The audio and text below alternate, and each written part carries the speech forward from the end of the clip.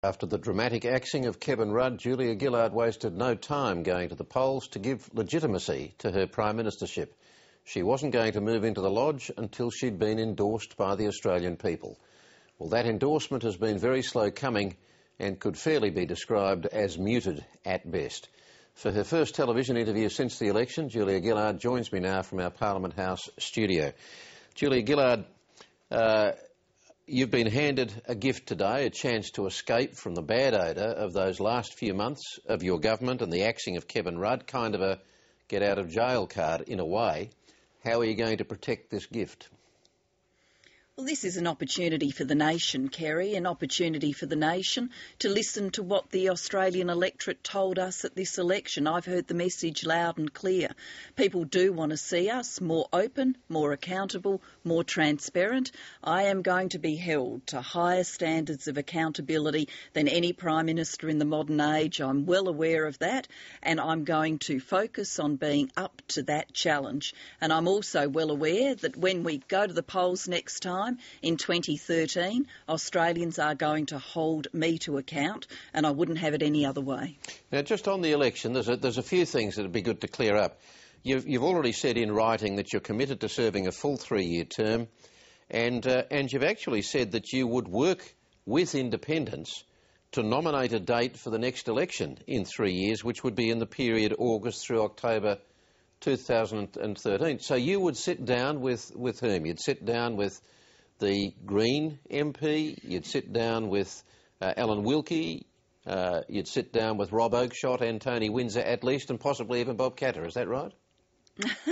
Well, what I agreed here is that we would go for a full 3-year term and carry the aim of each of the independents, though they came at it in different ways and ultimately made a different decision. Mr Katter made a different decision, but the aim of Mr Bant, Mr Wilkie, Mr Oakeshott and Mr Windsor was to form a stable and effective government. So in that context, I think it is fair that I say to them, we will basically work together to set the date of the next election so that people have got security and comfort that the government's aim is to go for its full term and deliver stable and effective government for 3 years. But a government in this system, in the current system, always has within its scope the capacity to make its best judgment about the right time to go to an election. Are you saying, let's say you get to June, July of 2013.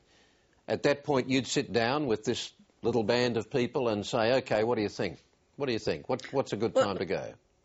Kerry, we will conclude the discussions and we may well sit down well in advance and agree a date that the election should not be before, so people have got certainty about the life of this parliament. OK, let's look at Bob Katter. In terms of the numbers of people that you will now be working with and on whom you can count, Bob Katter said today that even though he was announcing for Tony Abbott, that he would see a moral responsibility to look at the issue of stability in the event that you were to form a government. I've always got on with Julia and Leica and have been lavish in my praise for Wayne Swan. Sounds like he's having a quid each way, and we'll hear from him in a moment. But he says, I would have no difficulty working with their government whatsoever. Have you got the generosity to ask him if he wants to come inside the net at this stage, even though you don't, strictly speaking, need his vote? Well, I'll certainly be pursuing discussion and a relationship with Bob Katter. He has a vote in the House of Representatives. I worked with Bob Katter when I was Deputy Prime Minister. He would come and he would talk about issues that affected his electorate, and he is absolutely passionate about his electorate and the future of North Queensland. Now, we work through respectfully, courteously in this period. Ultimately, Bob didn't see it my way. I respect that. But we are going into a Parliament now where I'll be Prime Minister.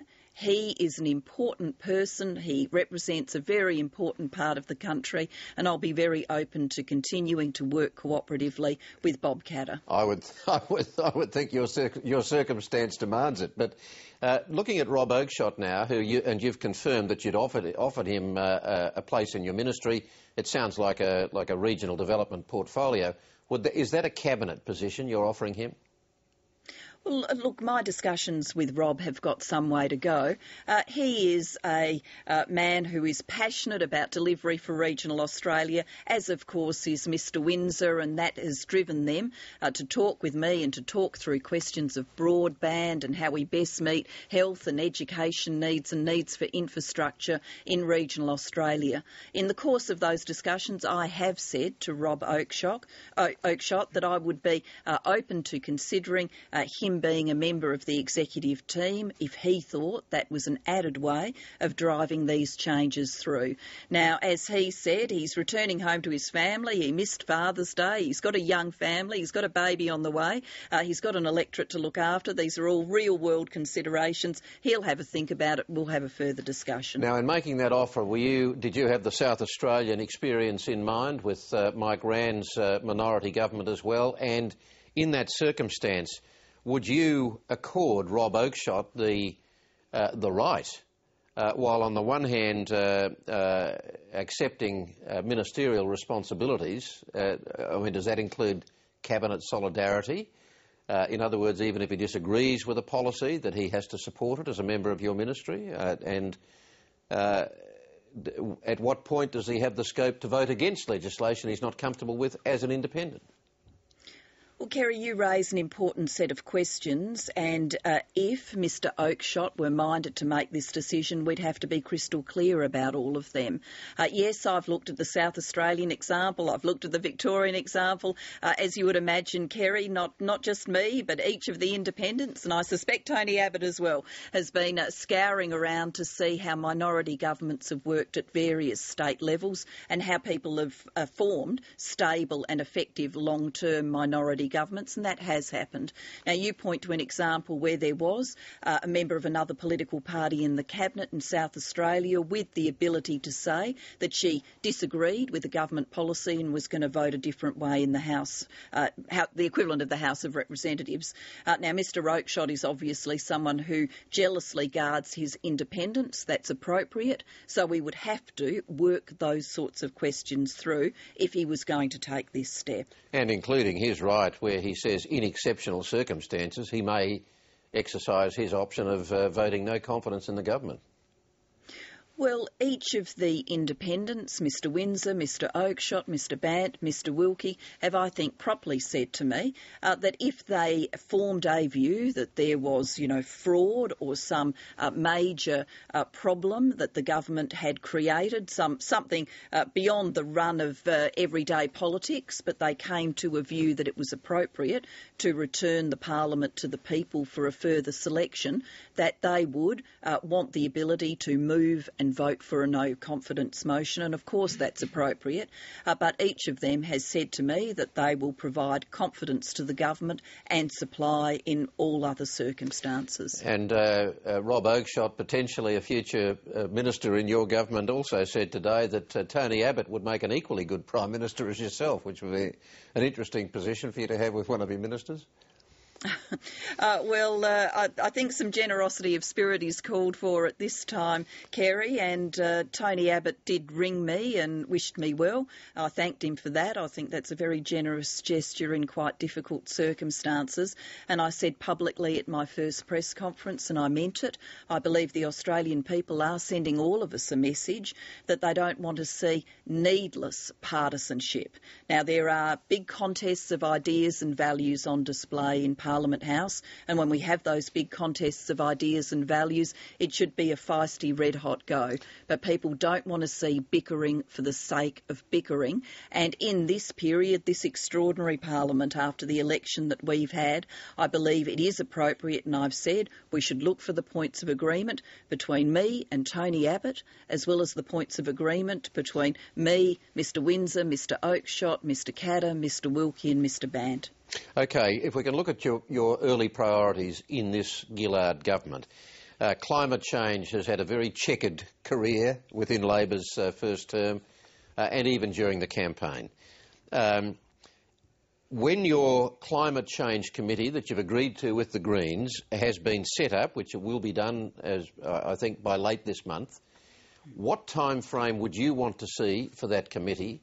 And are you committed to seeing legislation come into the Parliament within this term of office? Well, in the spirit of including people, Kerry, it's not for me to dictate. But what I would like to see from that committee is that we can genuinely include across the Parliament people who believe climate change is real and who believe we will only reduce carbon pollution and meet our 2020 targets if we price carbon. And then with all of those people in the room, we'd work through to look for the points of agreement. I'm not going to prejudge, Kerry, how quickly that can be done, but I believe that there's a determination to approach this in a different spirit than the way the carbon pollution reduction scheme ultimately ended up being approached, where consensus was shattered and it was a matter of high partisanship between the major political parties. From your discussions, is it clear to you that you can have any confidence, for instance, in getting your mining tax through the Parliament? And have you considered the prospect that none of these three independents may end up supporting that? Certainly Bob Katter won't. And perhaps the others won't either, and I'll ask them in a moment. But it is possible that you will not get your mining tax into law and therefore won't get the revenue. Kerry, you'll have to forgive me if today of all days I declare myself to be a very big optimist. And as a very big optimist, I believe I will be able to work through to ensure that the agreement I struck with the major miners does become legislation. I think we can get cohesion and agreement around the proposition that mining companies can pay a bit more tax. Obviously, mining companies themselves have said they can pay a bit more tax, and that mining tax can go to some very important purposes, particularly infrastructure for regional Australia and for our great mining states, Queensland and Western Australia. You're one by-election away potentially from finding the rug pulled from under you at some point in the next 3 years. I know there's ifs and buts about that, but very real ones.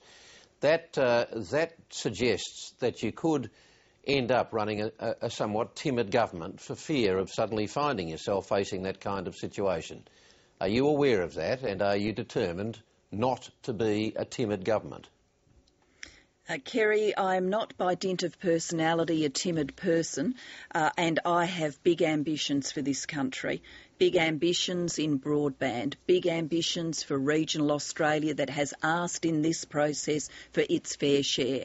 Big ambitions for our economy, for making sure it offers people the benefits of work, big ambitions for our education system, and I think together we can address the challenges of the future. So you should expect, Kerry, to see me lead, but in a different style than has been done before, understanding that it's not a question of dictating, but a question of consulting and inspiring. That's what I intend to do. Very interesting time ahead, Julia Gillard. Thanks for joining us tonight.